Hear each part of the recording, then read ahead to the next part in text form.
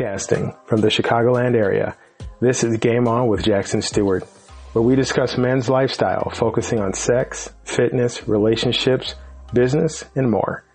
We'll be interviewing the best of the best, the hot shots, and the rising stars in the worlds of modeling, fitness, cooking, and more. Influencers who are discussing keeping it sexy while at the top of their game. I'm your host, Jackson Stuart. Welcome to the show. Welcome to the game. Oh, okay. So let me go right now. Okay. This is Melody, and you're listening to... Wait, fuck. This is Melody, and you're listening to Game On with Jackson Stuart. Follow Game On with Jackson Stuart on YouTube at Game On with Jack, on the official blog www.gameonwithjack.blog, and at the new store www.gameonwithjack.shop. Keep it sexy and game on. What if you could be a better player for the cost of one more cup of coffee a month? Get access to a growing library of lit erotica, behind-the-scenes action, and player's guides with tips on drinking, cooking, fitness, dating, sex, and life after dark. Low tier rate while offer lasts. Patreon.com. Game On with Jack.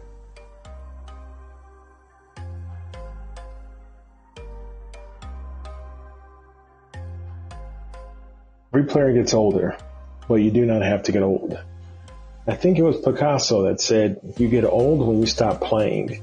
You don't stop playing because you get older. Even as time moves with us, we can see it as either a friend or as a thief taking away our youth. Aging the right way is a key skill, and one our guest this evening will share with us. Dr. Orest enjoyed a prestigious career as a periodontal regenerative surgeon, moving to a new passion in June of 2018. He finished that part of his life after a 33-year career to pursue new passions. At the young age of 70, Dr. Orest has taken on a new role as an interviewer and podcaster and government-certified old guy. He streams from his new home in Las Vegas, Nevada, and Dr. Orest also mentors men to get what they want. He lives with his wife of 30 years, Oksana. Their status as empty nesters with 2 out-of-college employed children has left them and him with time and energy to share decades of successes, failures, and wisdom. Dr. Orest is not afraid to talk about uncomfortable topics on his podcast and very often brings the audience the unexpected. In addition to being, in his words, not mine, a government-certified old guy, Dr. Orest is also our guest this evening.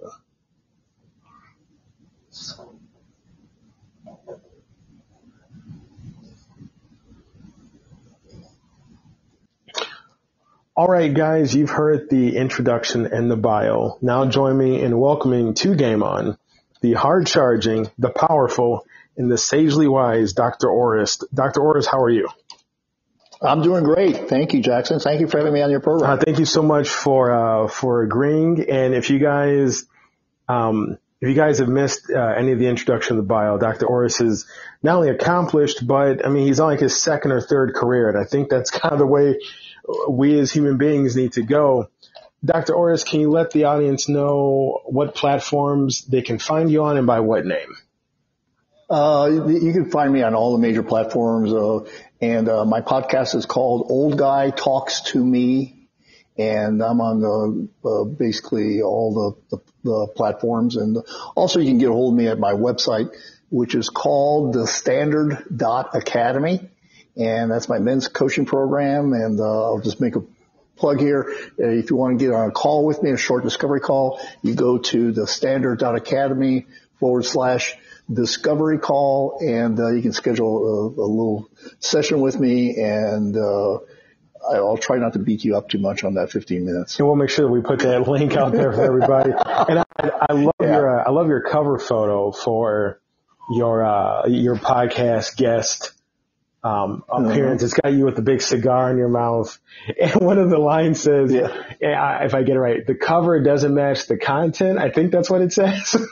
Yeah, yeah. It's people. When you see the cigar in the glass of scotch, then it's pretty obvious. But a lot of times, people think that I'm kind of quiet, meek, and unassuming, and that's the last thing I am. It's funny because when I looked at the image and I thought, oh, this guy's going to say no.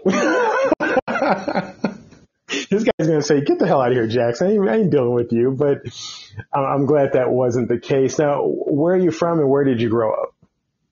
Well, I was born in Chicago, but at age 8, we moved to Phoenix, Arizona. And I essentially grew up in Phoenix until, except for going away to school and various things like that. But we lived in Phoenix. I lived in Phoenix till about 2018 when I sold my practice. And my wife and I moved to Las Vegas because of her business. And my wife sells middle market companies, anything from $5 million to $150 million. And she had a business going up here in Las Vegas, and we were empty nesters, and it was okay, it's time to move. Now, you were a doctor. You were a periodontal regenerative surgeon. Correct. You retire. And right. For a lot of people, especially for a lot of men, that's where the game ends. Like, they had a career, they retired, now they plan on, playing golf for traveling. And then I know lots of guys, they were older than I was, but they retired and then they died. Yeah. And I like that you just didn't stop there. What kicked up in you that said, you know what, I'm going to go out there and help older guys create kick-ass lives? And I love that line too, by the way, helping the older guys create kick-ass lives. Well, actually, and Jackson, I'm going to tell you, it's not older guys now because I've kind of expanded my universe down to about 35. Okay. Because there's a huge need in terms of what we're talking about. But to answer your question, there's a couple of things. One is that everybody in my family lives a long time. And no one in my family, no male has died of natural causes before the age of 90. Wow. And they were all smoked, drank moonshine back in Ukraine and everything else. And so, I knew that I was going to live for a long time, and just, hitting a small ball and trying to find it, in the trees or in the water was not an idea. It was not something that was particularly appealing to me. And then the other thing is because I talk about this a lot on my show, and, I've had several guests on this. I've been on testosterone for over 25 years. Okay. Testosterone optimization. And quite frankly, that leaves me feeling, mentally a lot younger than I am chronologically. It's a big factor in men's depression, low testosterone. And it's getting to be a bigger and bigger issue, not just for older guys, but actually for younger guys. And it's affecting how men perceive themselves and how they react in the world and how grumpy they are and all sorts of things. We had a friend, and I got a whole thing, and we can talk about this if you want. I got a whole thing. I talk about testosterone, but testosterone levels in men have been going down generationally, and this has been pointed out in many studies, and actually, it's affecting what's called, when you go to your doctor and you go, oh, you're in the normal range. Well, the normal range keeps on dropping on testosterone because they're not normal does not mean healthy when we're talking about lab values. Normal is the average of unhealthy people as a general rule. And I will make my disclaimer here. I'm not a physician. Before you do anything, go seek appropriate advice from a trained practitioner. But this is a problem that's occurring, and I've had a number of friends who have gone on testosterone, and it's like they've reawakened their lives. Now, and I'm sure you've done research on it. What have you found has been attributing to the decline in testosterone with each generation? Is it activity that men are doing, less and less or more and more of? I think that's some of it. And a big part of it, though, is that, we're being subjected to all sorts of the term is called endocrine disrupting compounds. And what it's affecting is actually the development of men's testicles. And there's a book called Countdowns written by, it actually is a paper in the American Physiological Journal. And that's a highly refereed journal. I mean, you don't get in there with putting trash out. People look at your shit very closely before you get to publish in that journal. And they talk about, not only, testosterone levels going down, but sperm counts going down. And there's the paper was, several authors, including, several, PhDs, Hebrew University in Israel, and also, an epidemiologist from, NYU. And they have looked at what's going on in terms of, and I'm going to go sperm counts and then I'll come back to testosterone. They have looked at sperm counts, and men's sperm counts in the last 30 years have dropped by 50%. And the slope of that drop is continuing. And their estimation is by 2050 or so, most men in the world will be infertile. So don't worry about global warming and all that other fucking shit. That's not going to be matter. And you see that in when declines in populations around the world. The population is not being replaced. And barely it's being replaced in the United States, but just barely. And that's more of it has to do more with the fact that Hispanics in general tend to have more than 2 kids. It's a cultural thing, and they're a significant part of the population. But you look at lots of countries in Europe, in Japan, other places, the population is not being replaced. Now, You were, worked with teeth, if I'm correct, periodontal. Yeah, dental implants and gum surgery. You retire, and now you're taking on these important but like lofty topics and ideas. Who are some of your influences? Like, whose voice did you hear that said, "Hey, Orest, just don't retire and sit back on your laurels. Get out there and take the good word to men. Show them how to do better. Show them how to do good." Who are your influences?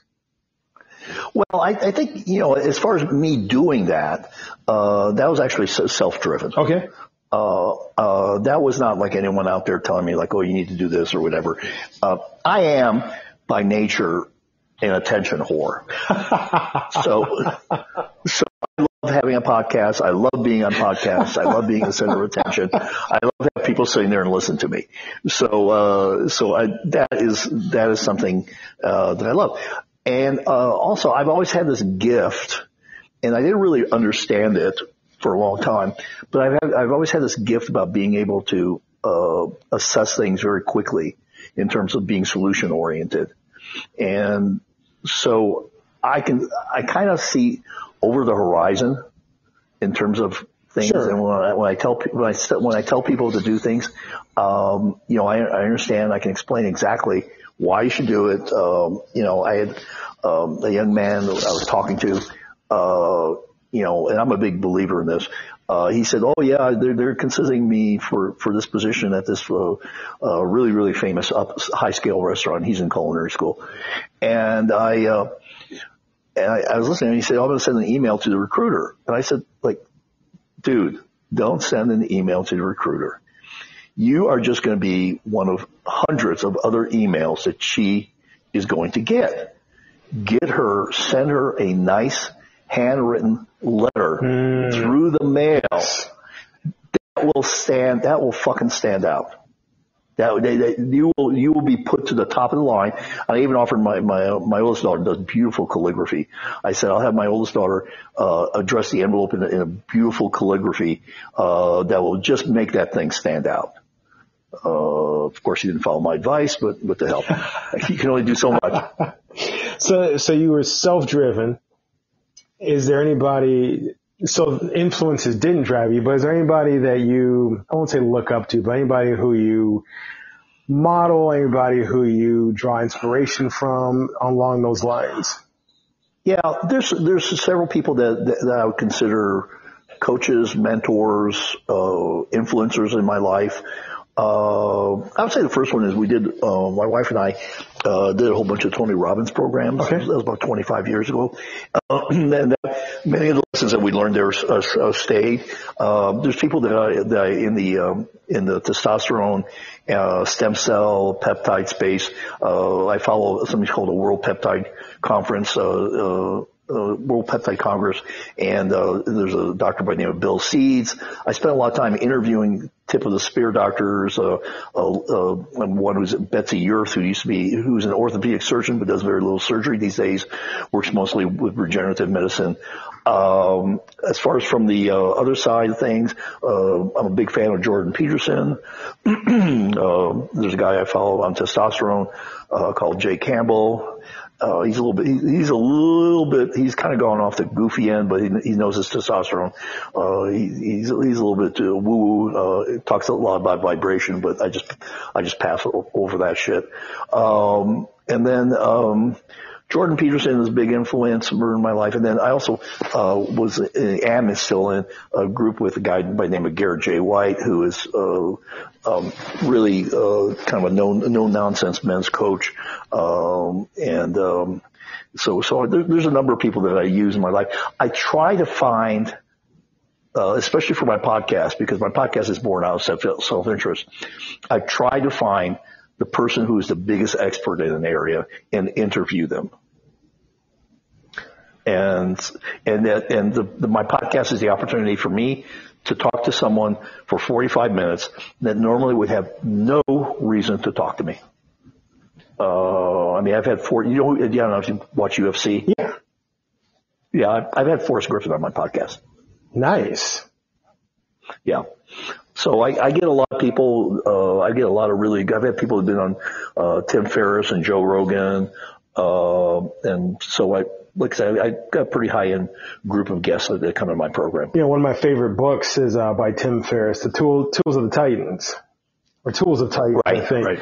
I love that book, love his podcast. I think he also did, is it the 4-hour work week, I think, or the 4-day work week? 4-hour work week. I mean, phenomenal author. He uses himself as the experiment. If you guys have not ever read anything or heard anything by Tim Ferriss, do yourself a favor and check him out.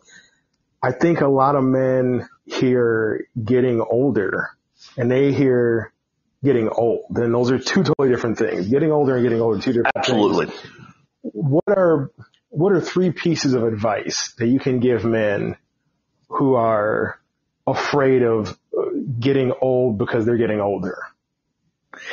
I think the first one is, I strongly recommend, testosterone optimization.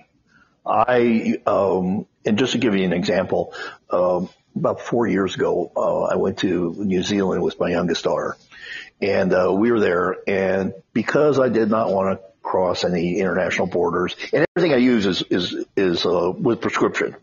I get all my stuff from doctors. I don't buy anything out of the trunk at the gym or anything like that.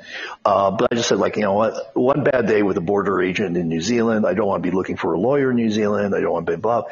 So I just left my testosterone at home. And we were 8 days into the trip, and my wife goes "Is everything okay? Because you sound kind of weird." I said, "Oh no, it's fine. And then 2 days later, we're on the phone again, and she goes "Did you take your testosterone?" And I go, "No." She goes, "Wow." She says, "I haven't heard you sound like this in ages." And I was having a time of my life, but it was just, it was so noticeable. And I've had friends that have gone on and off, and when they get off, they're miserable. So the biggest thing, and I've got several podcasts about this. The challenge with testosterone therapy is that your primary care physician, most of them don't have a clue. And so they're going to treat to the lab values of, even those lab values have just gone down recently. I think the lab value, the high normal was 1100. It dropped down. Now the high normal is 960. And then the lower range number has also dropped down in terms of what's considered normal. And I have not been able to find this, but I had one physician tell me that you realize, Orest, that the high normal 20 years ago was 1500. And it's a third. Yeah, that's a definite decline in just a short period of time. Yeah, and so I would say that, and there's again, I go into this. I've got several interviews I've done with this. We go into details about there's lots of myths about, that it's bad for your heart, it's bad for your blood pressure, your dick's going to fall off, you're going to get prostate cancer, blah, blah, blah. That is all not true. There's actually 2 studies, 2 consensus papers from the Mayo Clinic of all places that says there's no problem with taking testosterone. So if the Mayo Clinic signs off on it, I think we can be pretty sure that, and the 2 studies that people always report have been, debunked, and they're horrible studies, but unfortunately they're out there and a lot of people are just repeating bad information. The second thing, because that was a lengthy answer on my part. I was just going to say, there's no warning that stops men from doing anything faster than your dick's going to fall off. I think that is. Yeah, exactly.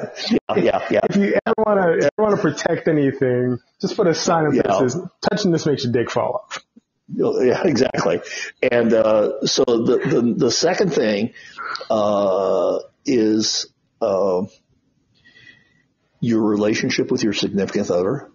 Very good point. No, I think, having where you continue to grow as a couple, most people kind of go, and I talk about this in my coaching program. What happens is, you get in a relationship and everything's really hot and heavy. You got no money, but you're happy, you're stupid. She's happy, she's stupid. And then, start making a little bit of money. And then next thing you know, you got kids. I don't know if you have kids, but all of a sudden the kids start taking a lot of time, a lot of energy. There's stress at work. Maybe she's working. And next thing you know, you guys don't even know who each other are. And this happens slowly. It doesn't happen like overnight. And so, you're grumpy and you want sex, but she's not in the mood. And, and then you're just thinking, when she says, I'm not in the mood, you're thinking like, you bitch. Or you may even say it out loud, which definitely will mean you're not going to get anything. And then, just kind of people just grow apart over time. And so one of the things that's really important is for a guy to make the person his I'm going to say his woman, and I know some people will say, "Oh, you mean his woman?" And, that's misogynist. Oh, fuck you. Because I'm her man. So it's not. It's to make it fun. And when was the last time? When the men I coach, and one of the things I asked was like, when was the last time you made your wife feel like a woman? What have you done? And, there's all sorts of answers, which I'm not going to reveal because that's part of my coaching program. But that's the question is like, when was the last time you made her feel like a woman? Yeah. And a woman wants to be made to feel like a woman. That reminds me of the, Napoleon Hill, so the Think and Grow Rich. But one of the chapters, there's like 24 chapters, 24 points. But one of them is, one of the keys to being successful is who you got as a partner.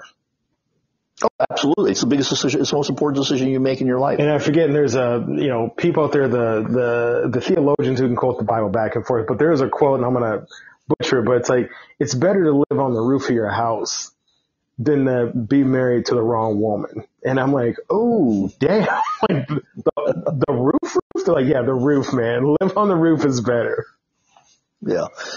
So, this is the thing about the wrong woman, because things happen in relationships where I'm going to say you're at fault and she's at fault, but you can't control what she does. You can only control what you do. Mm-hmm. Mm-hmm. And you can work to change that relationship and, turn it around. So there are things that you start taking for granted. You get pissed off, kids show up, there's a lot of stress. Next thing you know, your life is spent driving kids to volleyball or basketball or whatever, or, band practice or whatever, things you are. And, people grow apart. And, next thing you know, the kids are off to school to go to college quite often or leave the house. And there you are, strangers. And that's when a lot of divorces happen. Two things happen. Men and women become strangers over time. And then a lot of times at the same time that women hit menopause. And I've done a number of interviews with gynecologists that talk about menopause. So that's the number two is a relationship. Number three is physical activity. In terms of maintaining your health and your vibrancy is physical activity. And by that I mean there's a friend of mine. I used to see him in the gym. I've known him since the 70s. Very successful guy, but he was in the gym, and I looked at him, and I looked at him one day, and I go, Bill, you managed to get 10 minutes of workout into an hour, because he would just sit and he'd talk. And he'd walk around and talk to everyone. He fucking did, and this guy was a stud. He was a college athlete, so he was really good. And I think we all know that guy, right? Anyway, yeah, you see him around all the time. If you don't know that guy, you're the guy. Yeah, exactly. And sometimes it's a trainer who's like that, who just sit there and they just like yak, and like, fuck, you can't yak and train at the same time. But the other thing is, and I think this is mandatory, lifting weights. Yes. Lifting weights is absolutely mandatory. If you're just doing cardio, you're fucking stupid. Yeah, I mean, there's so many. We've had fitness experts on the show, and they're like, lifting weights is like, that's like the key to eternal youth, in a sense, because it keeps your body so well tuned for getting older and for combating things like, bone density loss and muscle loss. Oh, absolutely. And I still lift heavy. I have to be very careful because, there's a tendency to get you're more easily injured as you get older. So I tend to be very, very careful. At the same time, I think lifting weights is one of the most important things that people like, just do cardio. And, again, you see that in the gym where it's like, and the next thing it's like, you're losing muscle mass and everything, and your shoulders start drooping, and you start, shuffling around, lifting your feet and all that other stuff. I think it's a quote I've said on the show a bunch of times about working out, but the actor Jamie Foxx, and he has a great quote about, he said when he was in his 20s, he used to exercise for like his beach muscles, the abs and the chest and the arms. Right. He said now that at the time he was in his 40s, and I know he's in his 50s now, he goes, now he lifts weights to injury-proof his body. And I'm like, guys are not in their 30s or 40s yet. You don't understand the importance of injury-proofing, but you will. It's that core strengthening, and just, I couldn't agree with those three anymore. That's some great stuff. Yeah. And as I've gotten older, because I'm 70, and one of the things I started to introduce is actually exercises for stability. Because I've noticed that I'm not as stable as I used to be. Part of it was I had a viral ear infection that affected my balance. That I never completely recovered from. But I do a lot of Bosa ball. I do squats on Bosa ball and that kind of shit. And so working on your stability and agility are also very important as you get older. Yeah, I'm a big fan of the kettlebell. So many things you can do with the kettlebell for strengthening and conditioning. And a friend of mine recently turned me on to Pilates. And I'm like, all right, Pilates is going to be like more aggressive yoga. But shit, what it does for your lengthening, your strengthening, and your stability in like 15 minutes is pretty amazing. What, in terms of surprises, right, as you get older, what's been your number one surprise that's been a negative? Your number one surprise that's been a positive about getting older?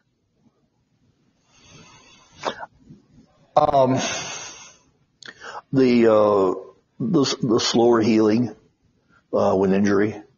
It's not a surprise, but that's been kind of like the thing that frustrates me the most. And it happens when I don't listen to my body. There was a time that I shouldn't have done those extra set of reps and put me back 3 months in terms of my being able to get back into doing what I wanted to do.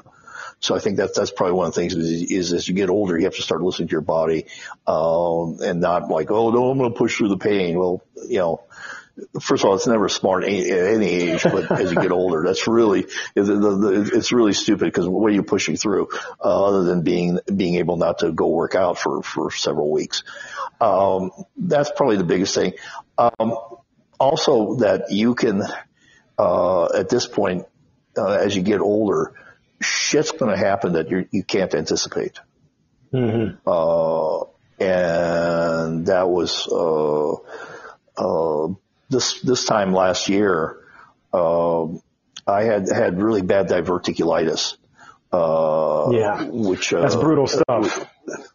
Yeah. And I had it really, really bad. And I also had really bad back pain at the same time. Like back pain, like took me to the ER where I was like just praying for the morphine drip. But I ended up having to have, and this came out of the blue, I had to have an ostomy. And I don't know if you know what an ostomy is. No, I don't know what an ostomy is. What is that? Ostomy is where they disconnect your intestine from your colon and you shit into a bag through a hole in your stomach. Okay. Okay. And this was like, it was very depressing. Yeah. It was probably emotionally, physically, it was intellectually, it was one of the most challenging times in my life at age 70.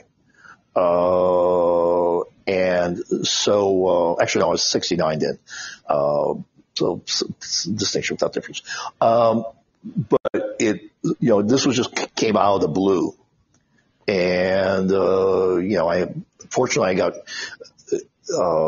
this happened in January. In May, I got reconnected. Everything's fine. Don't even have any idea that I actually went through this, but it was it was a challenge. So that's one of the things is that shit happens out of nowhere. And that was particularly bad because we couldn't get the bag to stick on for about 4 weeks, and we kept on going to these wound healing centers, and they tried this, and finally we found someone that actually was able to help us. And but that was really interesting. Part also, I don't go back to it, is when I had the reconnection surgery, usually it's like a 2 or 3 day recovery period, but I was out of the hospital like the next morning. And I think a lot of that has to do with my testosterone and how it helps. It changes my whole physiology. So those are the bad surprises or negative surprises of getting older. What's been a good surprise? Something that, like, let's say something that 35-year-old Orest would not have expected and 70-year-old Orest is telling him about. You're going to have a wonderful wife and wonderful kids. And part of that is because when you say 35, I did not get married till I was 40. Okay. I was very old. I dated a lot. I'd been engaged several times. But I was actually, I was very immature. I was very immature in my 30s. I mean, I was highly immature in my 30s. Probably, and it's kind of funny because I just got back from a trip with my younger daughter. She's kind of doing something fun. She's going around the United States. She works totally virtually, and she's going around the United States. And you can follow her at Katya Explores. But she's going from city to city, spending about a month in the city. But unfortunately, she had to put her dog down, and she was in Denver, so I flew up with her, and we drove up to Seattle, which was our next stop, and we spent a couple days in Jackson, which was in Wyoming. It was a fantastic place to go. But that was the case. And the thing that I'm talking about in my 30s, because I was telling my daughter on this trip, we were talking. And I said, had your mom and I met 5 years earlier, we would never have gotten married. Because you just weren't ready for it, or because your maturity level, or a little bit of both? Maturity level, everything. We were just, and my wife said the same thing. If she had met me when she was in her 20s, she would never have gotten married to me. We would not. And we've been married now for over 30 years, and our life is very good. Our life is very good on a whole bunch of different levels. It's all about timing. So, and we work every day. We work to make it better. We're really, there are times that I'm the primary concern. There's times that she's the primary concern. There's times that we're focused on ourselves as a couple, and there's times that we focus on our family. But I think we have a very good balance. We've achieved a very good balance in this realm. In keeping with the themes of sexiness, and I love this question. Every guest hates it, but what is the sexiest thing about you? My sense of humor. And what makes a person sexy in your opinion? Them being fun and responding to my sense of humor. It's all about me.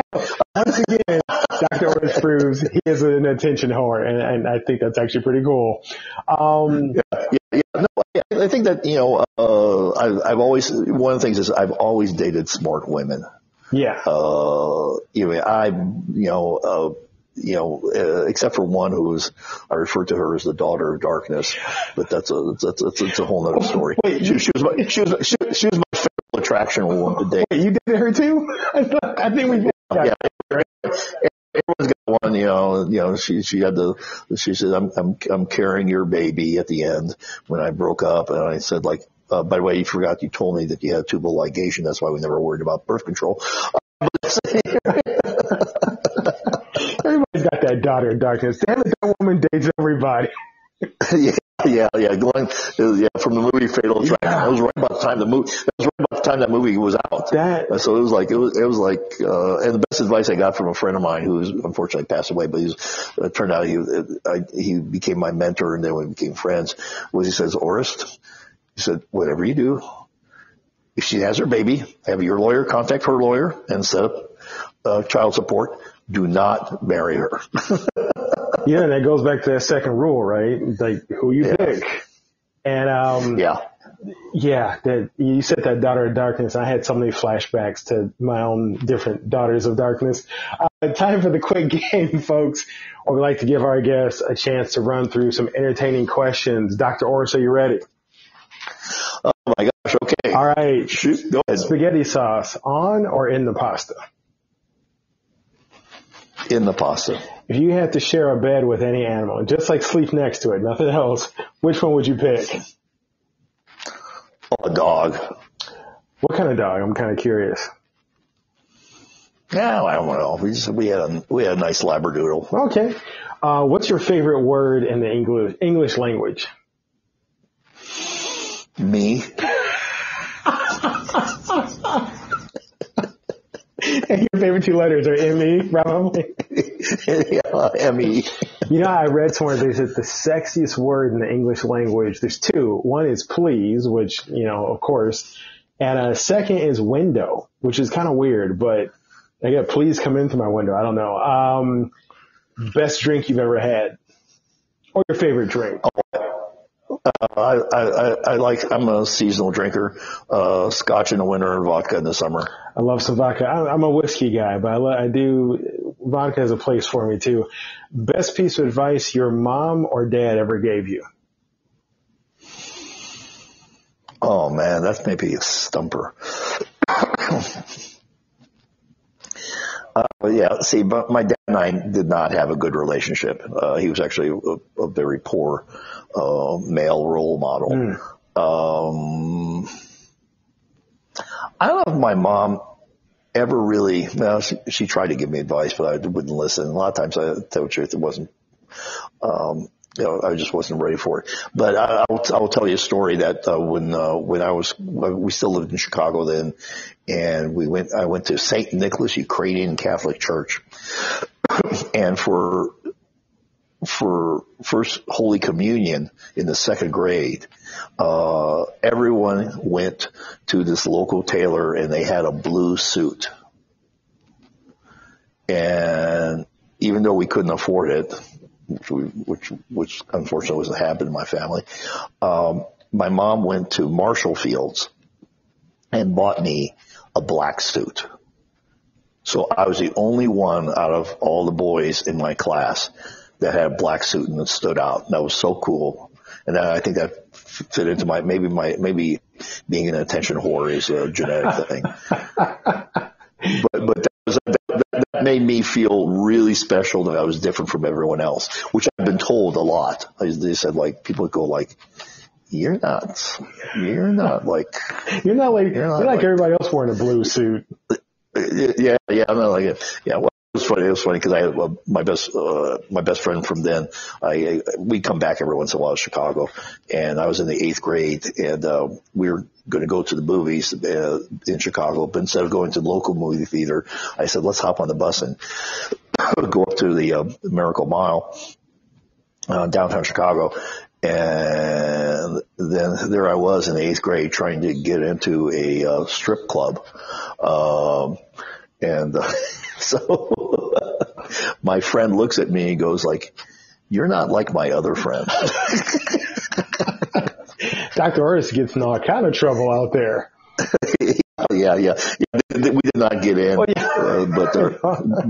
much to my disappointment. But gosh, I wouldn't even know what to do with a table dance. All I can just picture is like an 8th grader just up on some crates in an alley trying to peeking through the window of a strip club, you know? Yeah. No, but we ended up seeing, which was very risque at that point, was Thunderball, Sean Connery movie. Oh yeah, with 007. Yeah, 007. That was pretty risque too. So that kind of got the risque part done. What's your favorite time of the year? I don't like the summer. I like the cold outside, actually, the coolness. Now, obviously, when I talk about cold, living in Las Vegas, we're not talking about snowfall. Though it does snow every once in a while in Las Vegas, but it never sticks really. But my favorite is really I like the winter. I actually like it when it gets dark early. Yeah, it's a Chicago in you. You know, I mean, I think most Chicago people tend to like the winter. I don't know why, because winters in Chicago are a nightmare, but it's in there. Yeah. But I only lived in Chicago for 8 years, but but like I said, I like it when it gets dark early. It don't take much, man. But you're a Chicago guy. Whether you live there for 8 years or 8 minutes, you're a Chicago guy. Hot dogs or hamburgers? Oh, hot dogs, without doubt. Chicago style. See, there you go. Yeah. With the neon relish, neon green. Relish. The dark relish, yeah. Yeah. And I'm curious to hear the answer on this one. In a water balloon fight, and you get to the garden hose, do you ask for surrender or do you drown your opponent? Oh, absolutely drown. No mercy. Well, yeah. And last but not least, who inspires you? My wife. Good answer. My kid. Cool answer. My kids. Awesome answer. Because they are some of the hardest working people I know. And they've all of them have worked hard to be successful and overcome obstacles. Success was not linear in their lives. Outside of that, I'm trying to think who I guess it's going to go back to my mentors I mentioned earlier. To Tony Robbins, Gary J. White, Jordan Peterson. I like Joe Rogan. I even started liking Bill Maher, which really makes me concerned because it'll come as no surprise is that I'm a right wing wingnut. Bill Maher is kind of like the last. Him and Alan Dershowitz are the last two living liberals in the world. Everybody's gone off the deep end on the reservation on that stuff. So, and it causes me great concern for where our country's headed. Well, good people, sexy people, that wraps up our interview with the hard-charging, the hilarious, and the sagely wise Dr. Orest. Dr. Orest, let people know one more time where they can find you and by what username. Okay. Well, I'm going to ask you to put my social media links in the show notes along with my website. Probably the best place to find me is to go to the Standard .academy, and that's my website. That's my coaching site. Sign up for a free discovery call, and we can do that. We can figure out what the hell's going on in your life, and then maybe whether you're there's two outcomes. There's two outcomes. I'm going to tell you you're beyond hope, and I can't work with you. Or two, we do we work. and those people. There are those people that are just, I shouldn't say that. I should say that everyone has hope, but it depends on whether you're willing to do the work. And a lot of times people don't want to do the work to get to where they want to. And the other thing is my website, my podcast is called Old Guy Talks to Me. And you can find that on Spotify, Apple, all the major platforms. Dr. Orest, thank you so much, and we'll see you soon. All right. Thank you, Jackson. Thanks for having me on. It's been a blast.